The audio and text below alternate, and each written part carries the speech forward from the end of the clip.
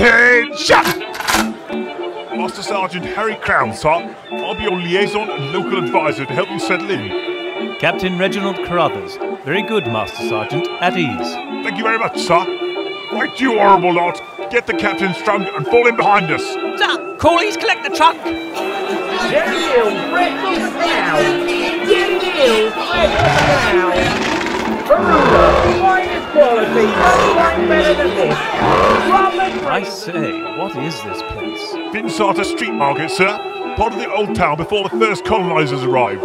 Yes, by word, bringing civilization to these poor savages. Well, civilization hasn't taken much of a hold here, as yet, sir.